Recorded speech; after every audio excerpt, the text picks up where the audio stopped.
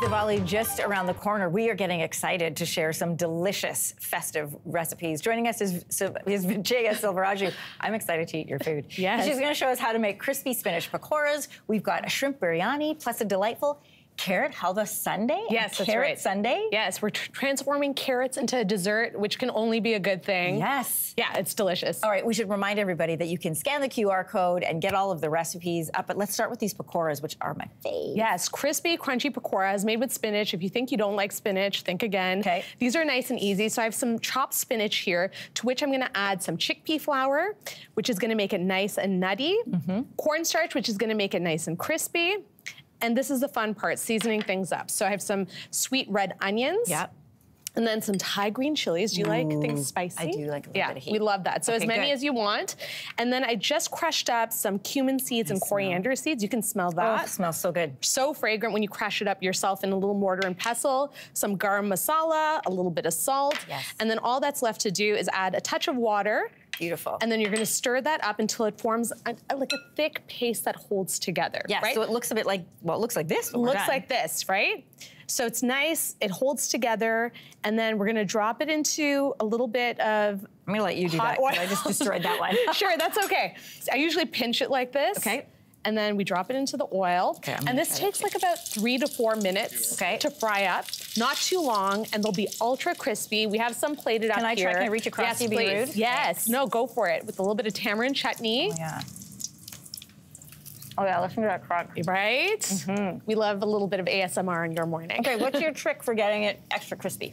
Extra crispy, so you don't want the oil super hot. So I would say about 350 is a good way to go. And then you want to cook it until the bubbles subside. So that's all that excess moisture leaving the pakora. Okay. And that way you're left with a super crisp final product, which is amazing. Oh, so amazing. You like it? Listen, one of my other favorites is biryani. And Yes. This looks like it could be trickier than the pakoras. Yes, you know what?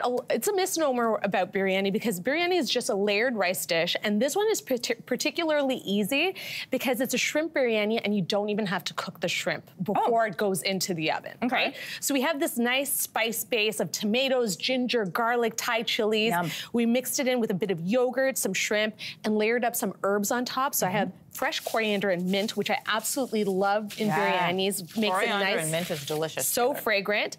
Some rice that I've cooked with a few aromatics, so some black peppercorns, a little bit of cinnamon as well, and bay leaf. Yum. And this is just half cooked, so it's not cooked all the way through because the cooking is gonna finish in the oven. Okay. And then we're gonna sprinkle over some saffron water. So saffron is the world's most expensive spice. A little pinch goes a long way, and it has this beautiful floral aroma and golden color, which lends to the festivities of Diwali. So it's absolutely perfect. And then I have some ghee, clarified butter, because this is a rich holiday, Anne-Marie. This is the one that you don't count calories, you just eat them all. I was saying to you before, this is one of my favorite holidays because of the meaning, the Festival of Lights. Yes. Good, overpowering evil, and I also just love the color and the food. And it's a bit, I've noticed, it's a bit like Christmas in that people celebrate and do their gatherings even before the actual day. Yes, I actually went to a Diwali gathering this Sunday, so it's whenever you can, wherever you can, with friends and family. The most important thing is to spend time together and really enjoy. And eat together.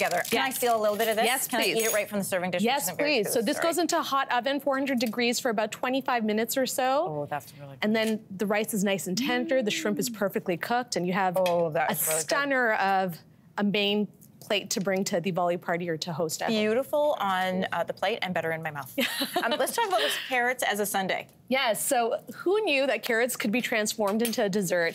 We have gajar ka halwa, or carrot halwa. Basically, it's carrots that have been grated and then cooked down with butter and condensed milk, cardamom and saffron. Again, those similar flavors coming into play again. And then you can add some nuts, pistachios and almonds. We have some raisins here today. And because I like things over the top, Anne-Marie, I decided, you know what? Let's turn this into a sundae. So imagine a little bit of ice cream. The warm, it's like a fudge, right? So it's a carrot fudge with that cold scoop of vanilla ice cream or gelato on top. It's the perfect pairing. You have the warm, the cold. They're both sweet. Try it without the ice cream. Sure. Oh yeah, that's really good. Do you like that? I like the texture of it, and I love the flavor. And the color is, again, beautiful. So festive. Yeah. Happy Diwali, because I'm not going to see you later on this week. But thank you for coming on to share Thank you recipes. so much. Happy Diwali. All right, we'll be right back.